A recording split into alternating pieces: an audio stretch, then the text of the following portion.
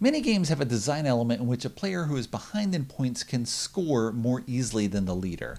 Take the Quacks of Quacksalber, for example, in which the scoreboard has rat tails every 2 or 3 spaces on the scoring track. For each rat tail that you are behind the leader, in your cauldron, you are going to advance a rat token 1 space.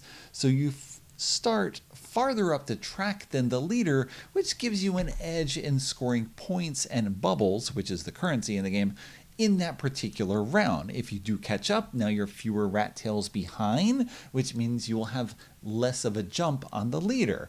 Now, this is an example of a catch-up mechanism, and that name tells you very baldly what it is meant to do. It also suggests that the element is somewhat tacked on to the game itself. You can play the Quacks of Quacksalber and ignore the rat tails completely.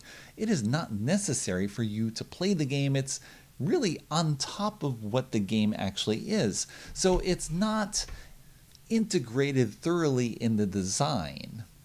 It's there for a purpose because the game has a lot of luck to it. It has a press your luck element. You can take chances and you can fail, and this gives you a way to get back into the game. And there are certain ways that you can possibly use it to your advantage, but in general, when you score, you're not going to score less than you could so that you get the rat tail bonus. Points are still more important than anything else, and the rat tails are there just to kind of scoot you along. Now, some designs use a catch-up mechanism more naturally than this. Chris Berm's abstract strategy game Yinch, came out in 2003, is perfect at this because in that game you have 5 rings that are placed on a board, and you are going to be moving those rings in various ways on the board. And when you move, you're going to leave markers behind, and you're trying to make 5 in a row in your color. And when you do that, you are going to score or register your score in the game by removing one of your rings from the board and putting it on the score track, which now means you have 4 rings on the board versus your opponent who has 5. So you are ahead in the score, but you have fewer things with which to move. And the first player who removes 3 rings wins. So the closer you are to winning, the harder it is for you to get things done. It feels very natural in terms of how it's designed, and it's not a separate catch-up mechanism. It's integrated into how the game plays. Now, the title I'm talking about today, Templari, which has been published under a couple of different names, we'll talk about that later, is very much a game in which the catch-up mechanism essentially is the game. The game itself is a very streamlined design in which you are trying to score the most points, but generally, the more stuff you have, the harder it is for you to do anything. Let me explain. Here are the components for Templari: 60 cardboard coin tokens, with each player starting with 12 coins, and a deck of 30 cards, with these cards coming in 6 colors, and with each color appearing 5 times. The numbers on the cards range from 0 to 9, with each number appearing 3 times, always on different colors. So the 4 appears on brown, green, and blue, while the 8 are on gray, yellow, and pink. So you have different combinations of everything. To play the game, you're going to shuffle the cards and bid on cards in lots of 2 15 times. That's it. 15 auctions, and then you score. That's it for the game. So we turn over 2 cards. First thing up for bid, you just put in your bid if you want. I'm going to bid 2, and then someone else goes around, and we keep going. If someone passes, they are out for the round, and the winning bid gets put in the center. So if I win with a bid of 6, I'm going to put the cards in front of me, and I'll leave them here so you can see what I have. The money goes into the pot, and then it's split evenly among the other players. So in a 5-player game, each player gets 1, and 2 is left behind in the pot. We would then turn over 2 new cards, and I would start the bidding for the next round with whatever money amount I want, up to the maximum of what I have. Now, what you're trying to do is collect cards of the same color, because at the end of the game, you will score points for those cards for each color separately, and the scoring is triangular. So if you have 1 card of a color, it's 1 point, 2 cards is 3, and then you have 6, 10, and 15 points if you get all 5 cards of a color. So I definitely want this brown because it'll go with the brown I already have. You have 6 colors, so often you don't have a lot that flips over perfectly that matches what you're collecting. You do the best you can with what you're getting, similar to Michael Schacht's Colorado. So I can bid, however, when you have cards in front of you, those restrict the bids that you can make. I cannot make a bid that would end with any number that I have in front of me. So I cannot make a bid that ends with a 1 or 2. So the minimum I can bid is 3, and I could not bid 11 or 12 should I have that much money, which I don't right now, but I cannot make that bid. So I can bid 4 if I want, but not 1 or 2. I have only 6 money because I won the first bid with 6. There's a good chance that someone else is going to bid higher than me, and I will not win these. If I did win them, again, my money would go into the pool and it'd be split evenly among everyone else. If someone else makes a bid that happens to end with a 1 or 2, let's say someone really wants these cards for some reason, I don't know why, and they bid 11. Their bid ends with a 1, and I have a 1, their entire bid and any money left in the pot would go to me. It's a very strange system, but that's how it works. So probably someone won't make a bid that ends with 1 right now because it would give me a ton of cash and help me win things in the future. So someone else will probably win this, money will get distributed, but now they own a 2 and 6.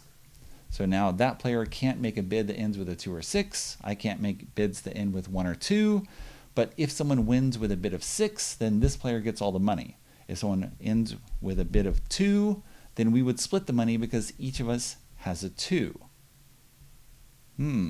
So the more you win, let's say I win this bid, now I can't make bids in the future that end with a 1, 2, 4, or 7. I am squeezing the possible numbers that I can bid 3, 5, 6, 8, 9, 0. So I can bid up to 10, and then 13 would be the next one.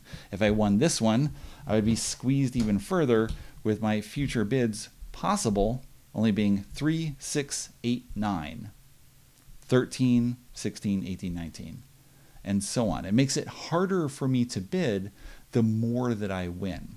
You're going to go through the deck, 15 auctions total. That's it. You're going to then score for your colors. This right now is 1 point, 3.13, 8 points, and whoever has the most money at the end has 2 points for their money. Templari was released in 2017 by French publisher a.k.a, but this was not the first time that this Michael Schacht design was released. That was 2001 when German publisher Queen Games released Dawn and was, as far as I know, not sued by Marlon Brando for this cover. Maybe Brando's lawyers were not paying attention to small card games coming out in other countries. I don't know. It was a different time, 2001. Now, Dawn has you as mobsters that are trying to control districts in Chicago. It was released in Queen's short-lived butter box format where you were lifting off the top as if a butter dish. The cards stand on the end, on the side, which is a little awkward, and you've got the bag of plastic components here, which then you sort of have to mush down properly to somehow get everything back on and have the top actually close. It's a little hard to fit, and you can understand why they did not use this. But again, you are mobsters controlling districts in Chicago, and that setting kind of makes sense because if I control a 6, and then someone else does business in the 6, that is, they make a bid that ends with 6, they're doing business in my territory, so I get the money. I control it. They got to have the payoff to me. And I'm not going to make a bid of 6 because I'm not going to mess in my own territory. I'm going to go somewhere else and cause trouble by trying to control things. It makes sense in a very abstract way, but when you boil it all down, you've got numbers on colored cards and you're making bids for stuff to try to get things to score points. It's pretty much a naked game design that can fit any kind of setting. It's more decorative than anything else, which is apparent because in 2006, German publisher Abacusspiele released the game as Serengeti, where you were collecting African art. And now for Templari, you are, I guess, collecting parts of armor for Templar Knights. All the 6s have this weapon, and all the 9s have the shield, and the 0s have this sword, and so on. So if you have color issues, you can see this and you know that it's a 0.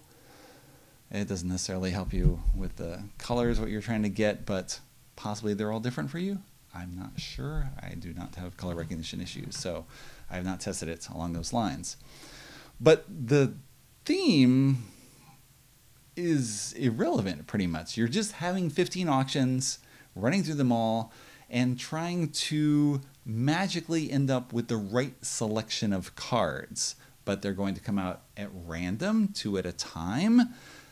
Who knows what you're going to end up with? The money flows back and forth around in a pool, similar to Rainer Knizia's Trump Fabrik. It's a closed auction system, so all the money goes to other people. Possibly just one person, possibly a couple of people, possibly everyone, depending on what numbers have been claimed.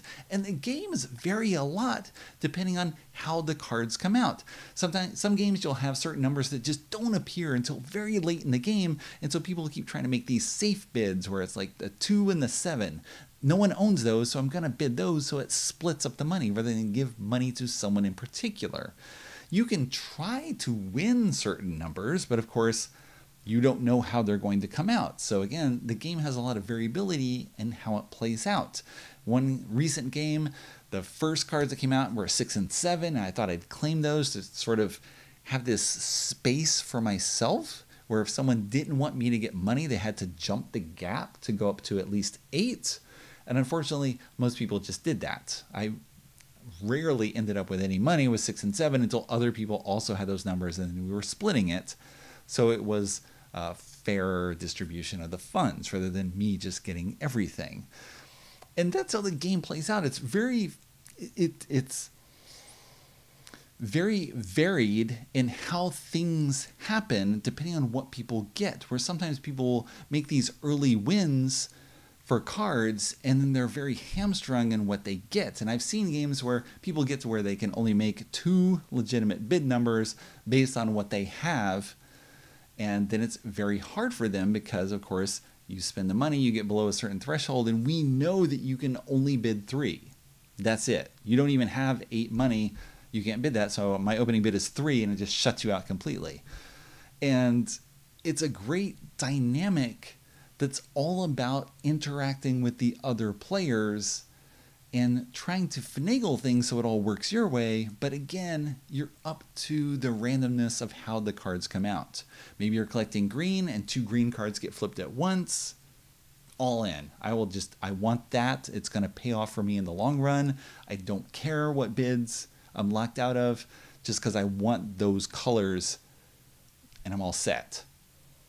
And then other times you're worried about overlapping numbers. Okay, 6s and 7s, that's great. Colors don't match, but whatever.